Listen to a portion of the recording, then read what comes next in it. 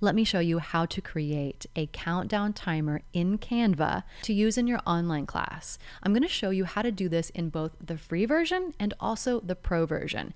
If you're like me and you teach online all the time, I use Canva for everything, so the pro version is what I have, but there is a way to do this for free. Let me first start off by showing you how to do the free version. Once you open up your Canva account, this is the biggest and most important part of this new design. You want to type in webinar countdown timer in the search box before you even start anything.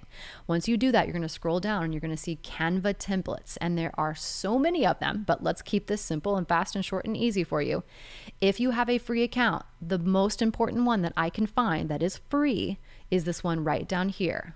We're going to click on that one, and this one has up to 10 minutes for you to play with. We're going to click customize template, and then we're going to play with the amount of timer that you need. Here's the best part about this. You can customize this entire template and the time and just repeat, rinse and repeat for every single time you need to use this and not have to redo it because you have the basics already set. Click on the amount of time, that little box on the bottom right-hand corner of the slide, and then we are going to click edit video.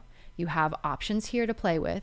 Then we're also going to click the trim tool. And once you click on this, you can trim this out to what you need. So if you want a minute and 30 seconds, that's it right there. So we just want to go to a minute 30, and that's what you have. So you can play with this amount of time in this one 10-minute timer for anything you need from 5 seconds to 10 minutes. You have that option to rinse and repeat. The next option you have here is click on the bottom line and then click on play back at the top left-hand corner. Here's another option for what you need in your class or your presentation or your webinar, whatever you're giving. You can do the speed of it. So if you want it to count a little faster, you can. Also, do you want it to play on repeat? So do you want it to repeat, a 1-minute countdown multiple times in a row for whatever reason that you need? And your next option is play automatically. As soon as you present the screen, share the screen, whatever it may be, like for example here, if I give you a test and I hit play on my screen, it starts automatically, right? Your next option is you can untick play automatically, and that way you have control over it in a little bit more of a comfortable way, depending on whether you're going to export this, right? If you're going to go up here and share and you're going to export it into any other type of presentation, if you're going to drop it down into, any of the options, if you're going to download it, if you're going to drop it in a PowerPoint or in a Google Drive or a Dropbox or, whatever you're going to do with it from this point on moving forward, then you have that option to have more control over it. I honestly either present it directly from Canva because it's just faster for me, or if I'm worried about it crashing in Zoom, which sometimes Canva does crash in Zoom if you haven't figured this out, then I will just export it and I'll just play it as a video from my laptop. So it really depends. Or I'll put it in a presentation because I use the templates in Canva quite often. Just depends on how you're going to use it. Now, going back to our design screen here originally for a pro version that I really love is, again, make sure you're in webinar countdown timer. And here is a lovely one that is a pro that, again, is up to 10 minutes, which we love because then we can kind of set it and forget it. And you'll even see down here, a lot of these don't go longer than like 10 seconds or something, or they're not an actual tick down timer.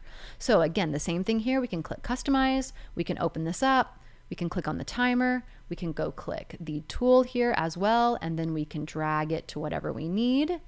And then we can just rinse and repeat this every single time. And then you have the same options as everything else that you would do within here. If you want to edit this, you can also go over to the left and again, type in webinar countdown timer, and you can again see those same templates in a different version.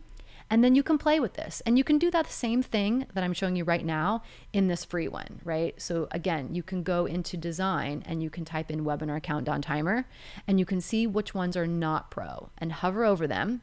And if they don't have the pro, then they're free. You can use them. And see, there are 10-second ones, but these are the ones that I have found that are the most versatile, that give you that time above a certain amount of seconds.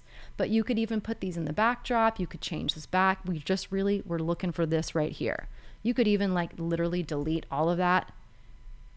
And if you want, you could even make this really big if that is what you're needing, and just boom, there it is, done and dusted, right? I hope that was helpful for you. I love teaching online. It's a passion. I do this every single day for a living in my industry of musical theater.